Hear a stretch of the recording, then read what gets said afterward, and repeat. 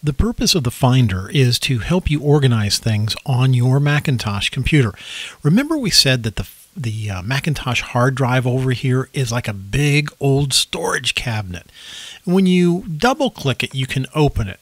Double clicking performs an action here from the File menu, which is Open. Double clicks pretty much do that universally. There are some places in the Finder where a double click will not open something and you don't need to double click it. For example, down in the dock, you don't need to double click these icons in the dock. You just click them one time and they perform their action. But a double click will open an item. In this case, it opens our big old storage cabinet, our Macintosh hard drive.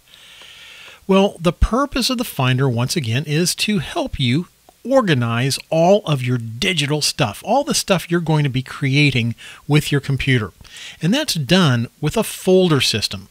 Under the File menu, we can select the item that says New Folder, and out on the desktop, over to the right, a new folder will be created. Let me pull that over to the left side of my screen so we can see it just a little bit better. And this is simply for the purpose of organization.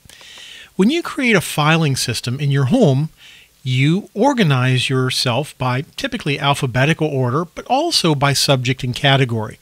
So let's say that I wanted to get some of my digital life organized. Now, what am I going to ultimately be putting in here? Well, I'll be putting in documents that I create. I'll be putting in photographs. I'll be putting in music, anything that I create using my computer. Sometimes it'll be things that someone sends me via email, but I want to try to get all of that stuff organized. How do I do that? By creating folders and organizing it. So let's just create an overarching folder called My Stuff. Now, as I created this folder, you notice that it came up with the name Untitled Folder. And in fact, every folder you create will have the name Untitled Folder.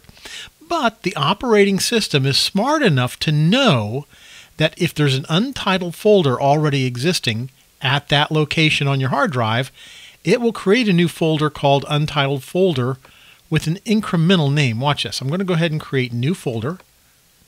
And a new folder was indeed created. And it's folder 2. All right. Not very helpful as a naming scheme, is it? We'd be lost pretty quick. I'm going to hold down the Command key on my keyboard and hit the Delete key on my keyboard at the same time and send that folder off to the trash. That's where it went.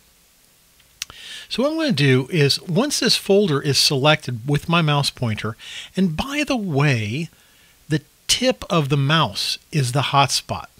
If you try to click a folder and you're not right on the folder with the tip of the mouse, you're not going to select anything. All right, so that tip of the mouse is the hotspot. Now, when I go to the folder, I select the folder.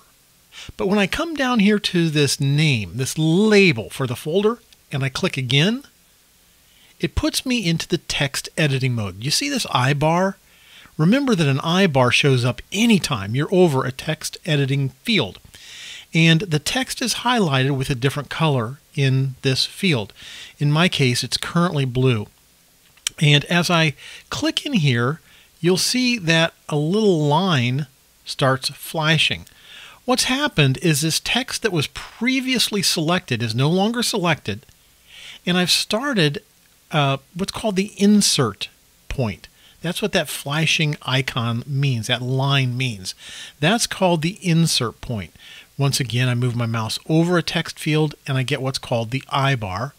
If I click one time in the text field, it moves that insert point between two characters, or if I go carefully right before, I can go to the very first part of those characters, or if I go to the last and click to the end of the character line, I can start my insert point there. What does that mean? It means that that's where characters are going to be inserted as I type them on the keyboard. See? Now, if I moved my insert point, take my I bar and go and click at the head of my untitled folder,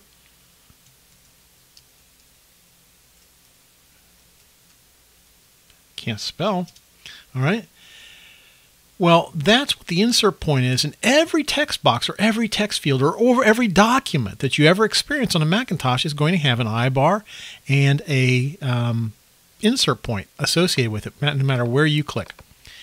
Well, you notice that when we started this whole process, everything was highlighted blue. To get this highlighted blue again, I'm clicking and holding at the beginning of the text and just dragging to the end. When I click, hold, and drag, I'm highlighting text. There's another way to highlight all the text in any text field or on any page of documents, and that would be by, you can double click and it selects a word, and triple click and it selects either a line or it will select everything. Once text is selected and highlighted, you can begin typing whatever you need to type. There's no need to go back and hit the delete key, just start typing. Whatever's selected will be replaced. So I wanted to name this folder My Stuff. After I'm done editing, I can either simply just click somewhere out of this, or if I'm in the edit mode, I just simply hit my return key and it takes me out of the edit mode.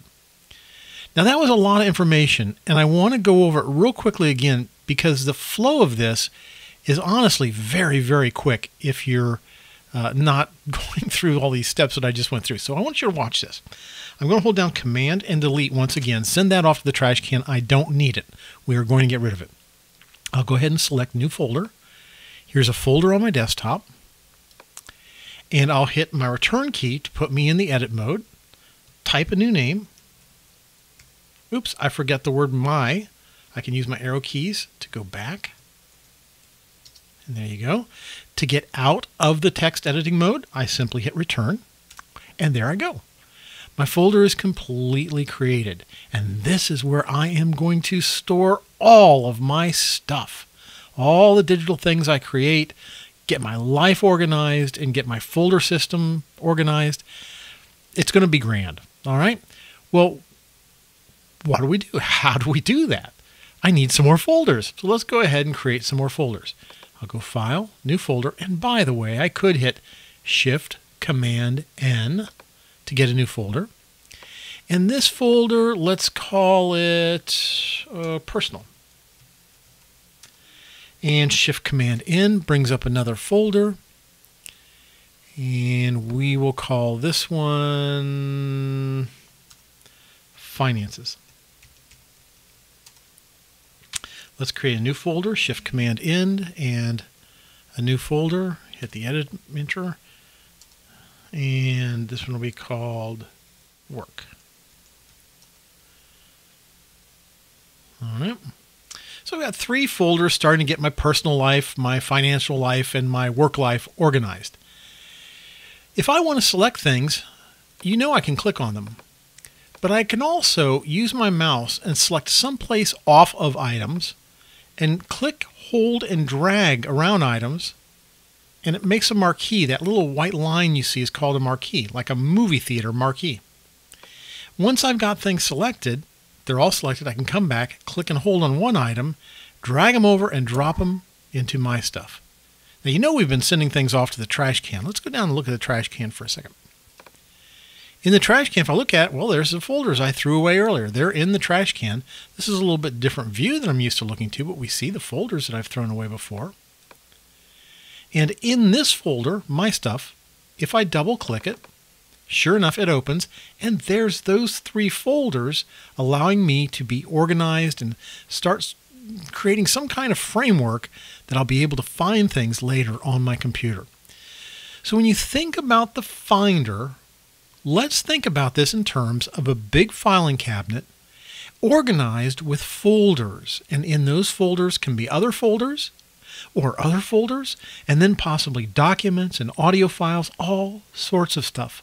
The point is, it's a metaphor, filing cabinet and folders, and the Finder is just meant to help you organize your stuff. Well, once you've got a folder open, it turns into a window. What's that all about?